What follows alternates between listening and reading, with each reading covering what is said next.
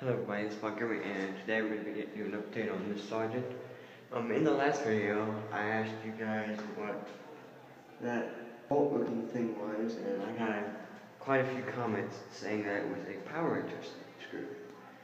So I tried to adjust that screw with the wrenches I had, like with the little, not really hex keys, the little crescent type wrenches I had, but none of them appeared to turn it. So if you guys know can tell me how to adjust what kind of tool I need to use to adjust that power adjustment, I'll be glad. So now we're going to show you the fun part. Door closing. Yeah, I have it set to where it'll close perfectly without stopping at latch.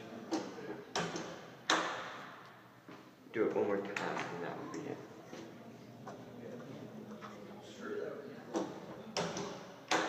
So that will be it.